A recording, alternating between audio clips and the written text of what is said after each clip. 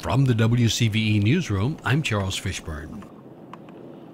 In 2011, Richmonders could see smoke from a fire at the Great Dismal Swamp 100 miles away. And that blaze lasted almost 4 months, and according to the Fish and Wildlife Service, cost $10 million to fight.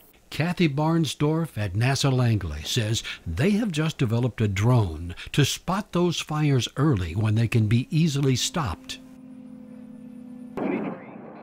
It's lightweight, about 15 pounds, has an almost 6-foot wingspan.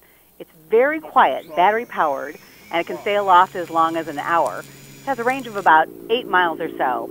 The drone was the brainchild of a NASA researcher who lives right next to the Dismal Swamp. Our researcher, Mike Logan, has equipped the drone with transmitters and 2 different cameras.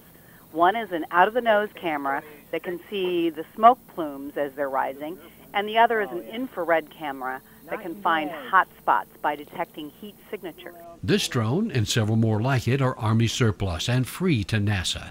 Simple to operate, cheap to fly, and may soon be turned over to the U.S. Fish and Wildlife Service to help in their aerial surveillance of the Great Dismal Swamp.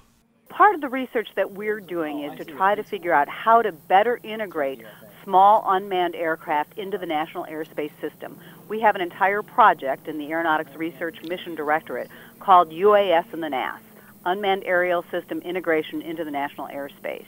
So we need to work on the technical challenges and social challenges to try to make sure that we can really take advantage of these unmanned aerial systems, because there could be a huge public benefit.